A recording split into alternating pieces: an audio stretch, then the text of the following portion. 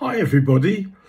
When it comes to being a breakdown engineer, sometimes when I need to replace a part, particularly a zone valve or mid-position valve, the installation hasn't left me any room to move the pipes out. They're soldered in and it's a real challenge.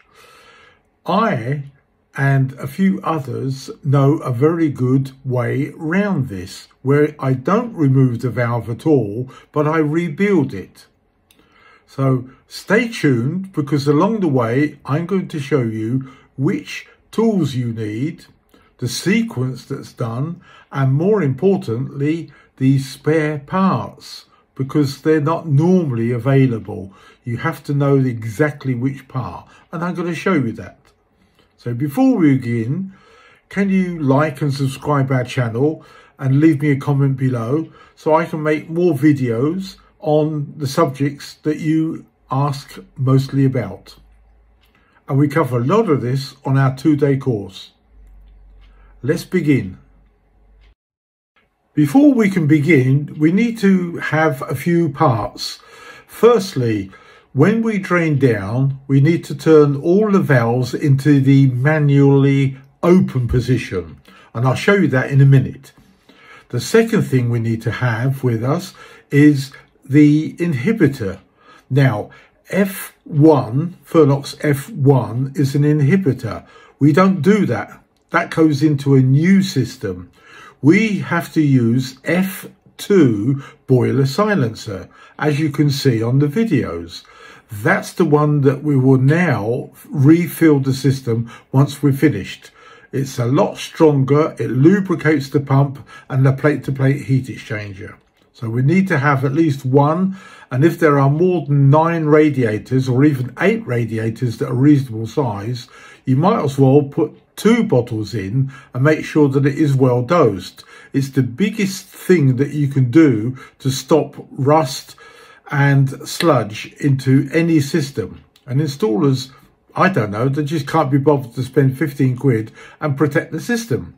And they should do. But in this particular job, it's compulsory. The next thing we're going to need is a multimeter, because we have to do the 3-part electrical safety test. The reason being is that there's quite often a spur next to the boiler, as it should be, with a 3-amp fuse. But quite often again, in the airing cupboard, there will be another spare for the controls. So we need to turn both of them off, remove the fuse, and then put a padlock on the open gate to make sure that there's no electricity going through. And then we use the multimeter to do our test, and the first thing we measure is always neutral to live, should be 0 volts because we've turned it off. But you also have to do earth to neutral. Now beware, electricians, because many circuit breakers in the house might trip. So if you have a cheap sort of multimeter, it's highly likely to trip the whole house, or at least that circuit. So make sure that whenever you do fault finding with a multimeter, it's going to be a good quality one. Next, we need to just loosen the screw with a flathead or the right thingy. Just turn that and then remove the top of the valve, and we can see the earth wire is attached to the body and it's been done with rivets.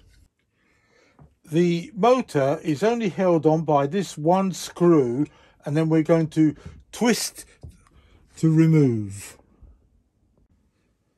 All we need to do next is simply slide the motor towards the black flex and remove it, and it will still be attached, and we'll get to that in a minute. This now shows 2 more screws that we have to remove. This one here and that one down the bottom as well, so we can remove this particular housing.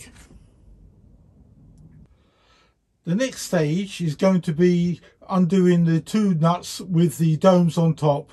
Sorry engineers, I forgot, you need an 8mm spanner to undo that one and this one. These are diagonal, so it's a good idea to put a bit of black felt tip across the two, but you can't get it wrong anyway. So all we're going to do is just undo that and undo that one until we can remove the top. Once we've removed the 4 nuts that we've got on each corner, make a note which position this is. So it's in the 6 o'clock position. So we can simply remove that one, clean everything else, remove the old O-ring, and then we've got a new one to fit back in its place. So we'll put that back into the 6 o'clock position and it lines up beautifully, and then we reassemble in reverse. One extra component we may need is this thing called a snubber, which is a resistor that stops stray electricity going in and switching the boiler off as and when it feels like it.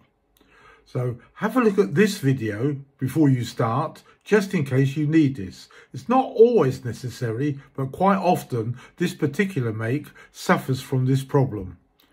The electricity, even at low level, can actually trigger off the boiler to switch on and start working until the boiler thermostat switches off.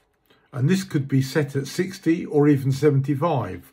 So it's a complete waste of gas and makes the bills higher. So look out when you do your main electrical safety test. Make sure that there are no stray electricities between earth and neutral. And the video will show you how to fit it and the best way to protect the system from now on. When it comes to tools, there's nothing special here. We just need a couple of slotted screwdrivers, crosshead screwdrivers, a cutter for the synchron motor, and a wire stripper. Nothing special, nothing difficult. And of course, obviously, our multimeter will be in there as well. But as regards to tools, very simple, nothing extra, nothing special. We will also need a new synchron motor. So make sure that it's the one compatible with this particular valve, because there are many that are undervalued and the wattage is very low and they will burn out. And the customer will quite rightly come back to you under guarantee and say, change it. So that's going to cost you a small fortune. So always double check, get the correct synchron motor for the valve that you are using. This is the parts list that you need, and the motor is series 3. So make sure that's the one you use, and the wires are blue. Don't use cheap orange ones because those motors are much weaker and they burn out after a few months. And as I said, the customer will come back to you and you'll have to replace the proper one free of charge. And that's embarrassing and expensive.